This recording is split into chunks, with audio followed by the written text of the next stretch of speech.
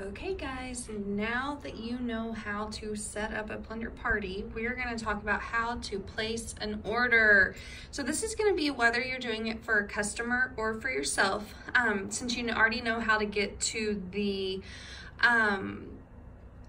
party part of the website, then this is where you're going to showcase all the parties that you have open. So what I'm going to do is I'm just going to pick this one right here. You go to manage, then you're going to go over to add order. So you always want to do, this is something that I do and I highly recommend, it's less work. You always want to do add order and myself. If you pick customer, you're going to have to enter tons of information for your customer.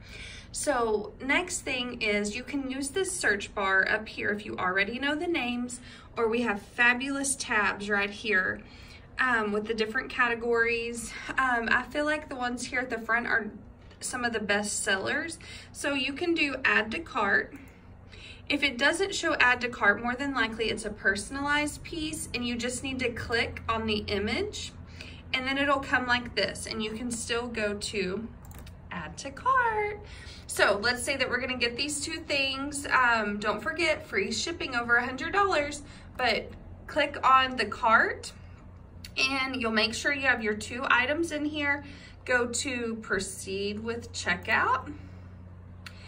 And then this is where if you are ordering even for a customer, you can change and have it shipped to them. So right now it's being shipped to me because I said order as myself, which most of my bulk orders will all come to me. So if it's coming to you, do ship to self. If you want to add another address, choose another address. Then some of your past, like these are all of my top customers, some of your past ones going out will still be up here. So you can just click and move forward. If you need to add a new address, go right here to add new address. And then you'll just type in their address and everything, and then it'll come up, have you verify it, and then go to proceed with checkout. So if you have a promo code, if you're a new stylist, you can use it here. If you need to change the payment, you can have it set up for PayPal, or right here you can put in, you can use any of your saved cards. So let me just pick this one real quick.